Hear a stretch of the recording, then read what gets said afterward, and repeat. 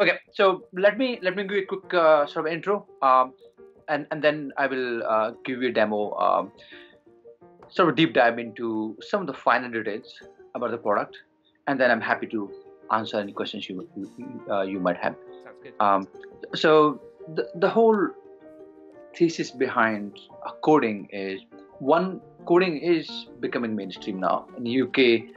For example, coding, I think, is mandatory in elementary school, all the elementary schools now. So we all understand that coding is an important skill. The big question we are trying to answer is, what is the best product to get kids excited about coding, especially when the kids are very, very young, 5-year-olds, 6-year-olds, 7-year-olds. Um, so what one of the idea we have is, one of our inspiration is Lego.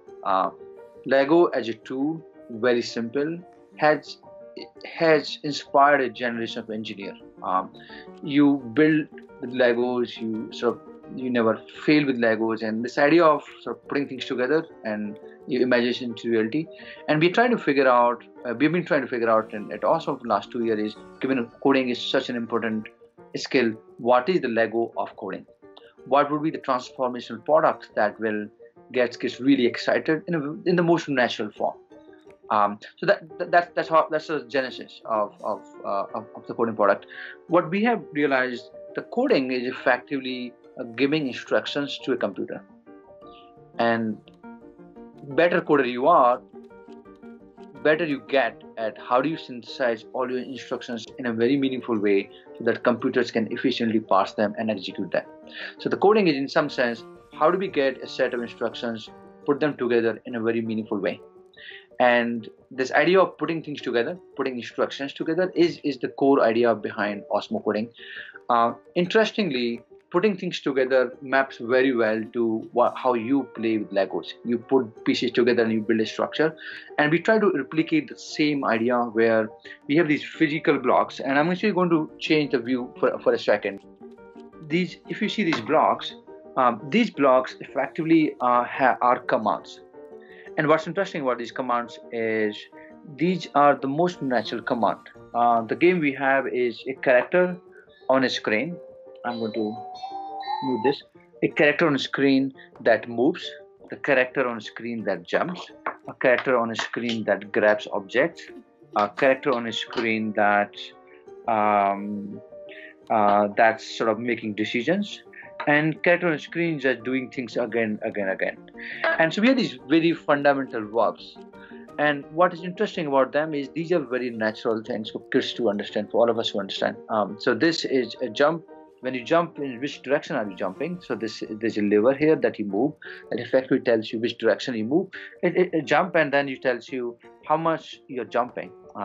So the most fundamental unit of coding is picking a command, changing some variable, in this case changing the which direction, the red one if you can see in the video feed, and then you're telling a computer how much to move. So now this becomes your simple piece of code. And what's really interesting about this is, it's readable, it's very natural, and then you connect that with this button, that's a play button, and now this is the program you just wrote. And I'm going to turn on the screen and just walk you through a couple of demos here. Here you will see there's a character called Awbie here on the screen. If you can see, let's come closer. And the screen and this character loves to explore and eat strawberries. That's sort of his primary motive. And what we're going to do is, we're going to make the character move on a screen. So if you see there's a strawberry here, here's the character. The big question is, how do we program the character to get to this point? This is 2 up. So I'm going to take this command, which is walk. I'm going to make him walk up. It's already up. I'm going to make him walk twice, up, and then I'm going to execute this program. So this is the most fundamental, and then you can see on the screen. And we of course try to make the process of moving and acting of Awbie on the screen as much fun as possible. So this isn't about coding, but this is about exploring the world with Awbie. Now you see something more interesting. Here you see that there's a lake, and there's a strawberry on over there. And now our goal is to make the Awbie move here. Now, if I do something very simple, like I'm just going to make him move and let's see what happens. So same as Legos, you're experimenting here, just trying to put things together. So I'm going to just move, and suddenly you see that, oh well, you can't actually. It's a lake, and he fell into the lake. Interestingly, kids love this experimentation. So you realize this wasn't successful. What you can do instead now is you can actually make the Awbie jump, and what happens in the jump is you can jump across the lake, and let's see what happens. Yeah. So now you start realizing this idea of one, there are different commands, and you can customize these commands. The second big idea is not only you can do commands one at a time, but you start putting them in a sequence. Sequencing is one of the most fundamental idea behind coding. That you have set of instructions, we put them next to each other. So I'm going to make him move up, then I'm going to make him move up again, jump, and then actually I'm going to make him walk first, eat strawberry, then jump, and then go up, and then I want him to do this for twice. So I'm going to make him do this operation twice. Now this is a fairly complex program. Here, okay, and then you press this button.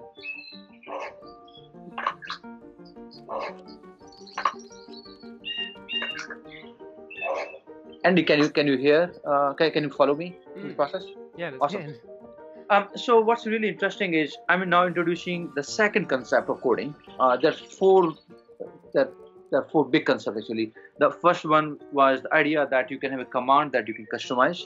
The second one was you can put them together, and the third one is you can repeat that. Now I'm actually repeating the whole thing that comes after this. These are the three building blocks. There's the last one that has come back later actually. Let me. In the game, sorry. In the game there are 20 different levels. So this was one of them, very early stage. I just want to get you to a deeper level. In the deeper level, what happens is you have more interesting mechanic for a player to exercise advanced coding skills or actually improve skills. So I'm going, for example, this level where now you will see that there are a lot of strawberries and there's a trampoline. He can go and jump. So I'm going to move him around actually. This one is I want him to go on the right hand side 5 times. Then he's going to go that way, and then I will try to make him jump. Let's see if he can actually jump across a tree, jump down. Maybe didn't look like he can do. But nevertheless, we're going to try. And then I'm going to make him walk to the. Yeah, I think he can jump. And then I'm going to make him walk to the left. I'm going to make him walk. Other thing that's happening here is as I'm putting these commands together in real time, I can see what the output is going to be without actually executing anything. So that's another big idea behind Osmo Coding, is this idea of experimentation. Just like Legos, you try to put things together, and if it doesn't work, you try something else. There is no cost of experimentation, and that's actually a big idea for us.